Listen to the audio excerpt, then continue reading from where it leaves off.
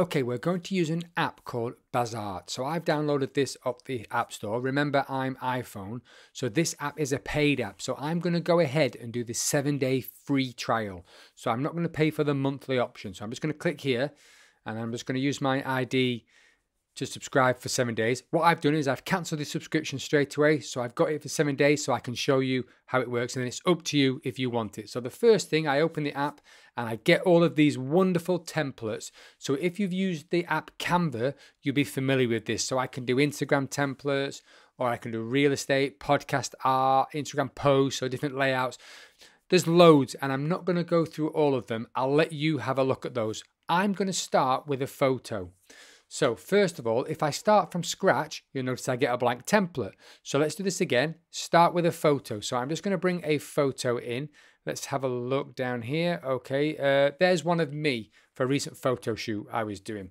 So I'm just going to click this and you'll see I've got this background behind me. So what I'm going to do is going to scale this up a little bit, move that across, and I'm just doing this by pinching my fingers together, and I'm going to go down the bottom and I'm just going to have a quick play with the features just to show you what these do. So first of all, I can add overlays. So if you look, there's loads of different overlays. So this is the video ones. And again, I won't go through them all. I'll just go through a couple so you can see how this works. They're really cool if you want to create animated GIFs for your social media, for example, or you want to create a really interesting look. So here's the vintage one that I'm looking at now, which has got different kinds of vintage filters on them, so you can make your image look like it's old or just add a different quality to it, really. So here's one with the shadows. So this is quite interesting because there's lots of shadows in my image anyway, because it's a photo shoot, so we use light in a creative way.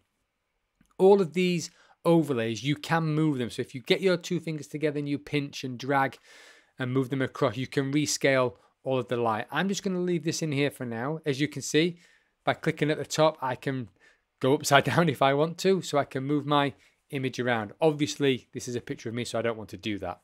So I'm going to go back down and just look at my light leak again. I'm just going to change it now. That's quite interesting. I quite like that look. And again, this is completely unique when you're looking for these kind of features. I always think sometimes, though, that less is more. And again, you know, you judge this. You know what you like, and you know what kind of effect you want on your images. That's a little bit too strong for me, so what I'm going to do is I'm just going to drop the opacity right down there, and I'm going to make it so it's hardly noticeable. Excellent, there we go. Okay, so let's move on and move into the next bit. What I can also do is I can add something called stickers. So these are little things that you can add into your image. You can pop them on, and you can create different effects. Again, I don't want to do this with this one. What I'm going to do now is I'm just going to look at my background. Now you'll notice that for me to do this, it's telling me I need a transparent background. So if I just go down here next to duplicate, you'll see magic. So I just click it and it is magic. Watch this. Takes away my background. It isn't perfect, but it's pretty good. And also, you know, remember what people are going to watch your images on. If I scaled in, you'd notice a little bit of fringing, but we can fix that anyway.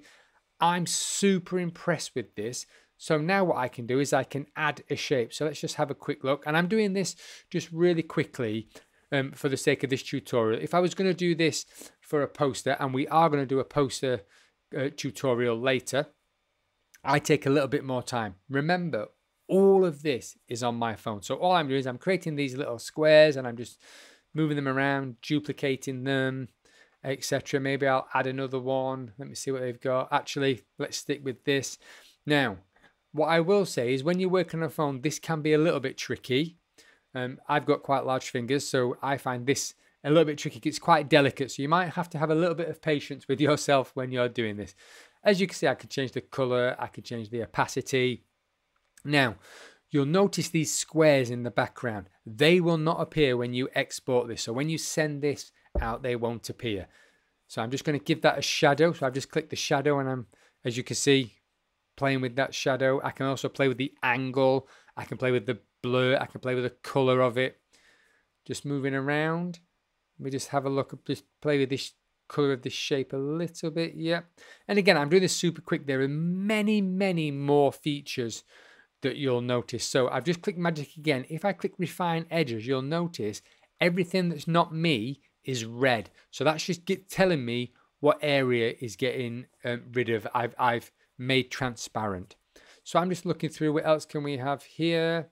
Yep, let's go back to our overlay. Let's go back to our light leak. That's quite nice. So I'm just going to pop that in there. So what I've done, you'll notice my light is coming from the left side as you're looking at the image. So when I put my light leak in, I want that going from the same side. So it almost looks like the light leak into the camera is also leaked into the image. So I can scale this up and down, and you'll notice that circle. All I've done is grab the bottom and move that. And then all I do, save my image, send it to social media, WhatsApp it to a friend or message it, for example.